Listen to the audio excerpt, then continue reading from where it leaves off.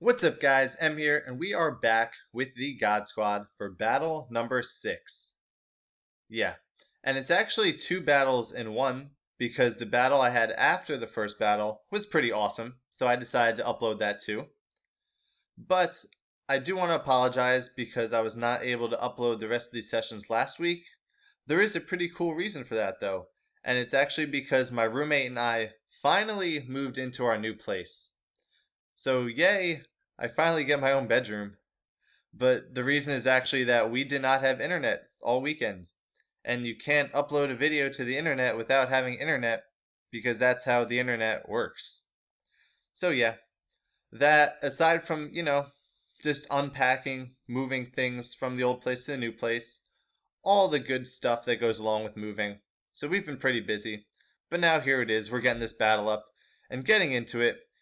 This guy's got a pretty weird team, but you know what? I'm all for weird teams, obviously. So he's going to lead off with Ariados. I thought he would. We got literally a ferret who's just going to U-turn, break the focus sash, and go into rabies. And he's going to get a sticky web as we get our guts going. I'm just going to flame wheel in case he wanted to switch to Aegislash. It's also super effective. But he's going to agility, and right here, I outspeed him. So I don't know how that's possible or what move he went for, but that was weird. Now Aegislash is in. I'm going to go back to literally a ferret. In case he wanted to Swords Dance, I kind of wanted to trick him a Scarf. He ends up just attacking, so that's cool. I'm going to trick him a Scarf anyway, because I think that would be useful.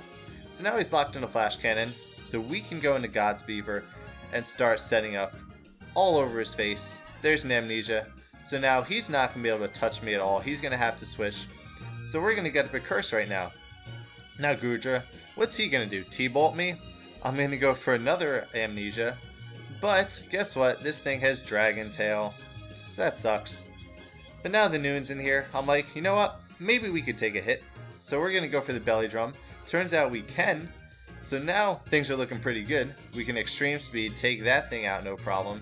He's going to send in Talon Flame, but what are you doing? Extreme Speed out-prioritizes your Brave Bird, so that sucks for you.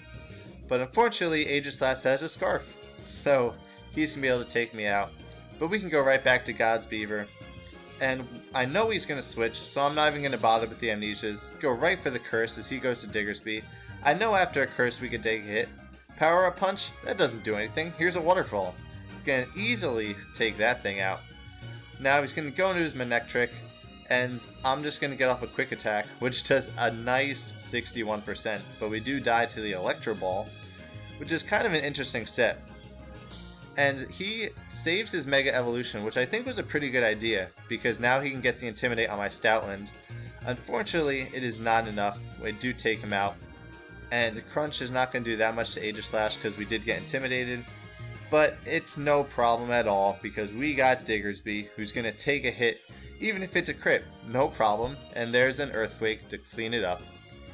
Even if we didn't live, Raticate had Sucker Punch, so we were in a pretty good position.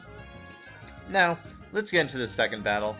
As you can see, it's a pretty solid OU team, and it turns out to be pretty fun, and you'll see why. So we got literally a ferret once again. I see this is a banded Azumarill. I don't know if tricking it a Choice Scarf would have necessarily been beneficial, so I'm just going to switch right to Supdog, get the Intimidate, hit him with a nice return. Unfortunately, we're going to go down, but now we got God's Beaver. And I think maybe I could take a hit, so I'm going to start setting up curses. But he does go into Jirachi, and we all know what's going to happen. He's going to Body Slam, we're going to get paralyzed, and we can't do anything. So now he goes for an Iron Head, but guess what? We break through and do a nice 55% to that Jirachi. So what are the odds that we can do that again? We do. So get your ass out of here, Jirachi. Bibarel is not taking your shit today. Now he's got a Azumarill. We're going to Quick Attack. That's nice. He's going to Double Edge, but we can take that no problem. And you know what? God's Beaver isn't done, because I don't think he wants to lose his Azumarill to a Quick Attack. I think he's going to switch to Excadrill, so we're going to go for the Waterfall, and God's Beaver is just destroying this guy's team right now. Now Gudra's in here, but we get paralyzed. Then he Flamethrowers. I don't know why, but now we got another chance, and we get paralyzed. So Bibarel's going to go down. But remember that last battle? Remember when the Nooooone set up a Belly Drum and then took a hit? Well, guess what? Nooooone sets up a Belly Drum and takes a hit, And here it is, ladies and gentlemen, the last battle of the session, and finally, the Nooooone gets his sweep. So I hope you guys have enjoyed this battle. I hope you've enjoyed this whole session. It's been fun. If you guys have, feel free to leave likes on these videos because that would be very awesome. And yeah, we do still have that one more live showdown session coming up, so stay tuned for that. And thanks for watching. See ya.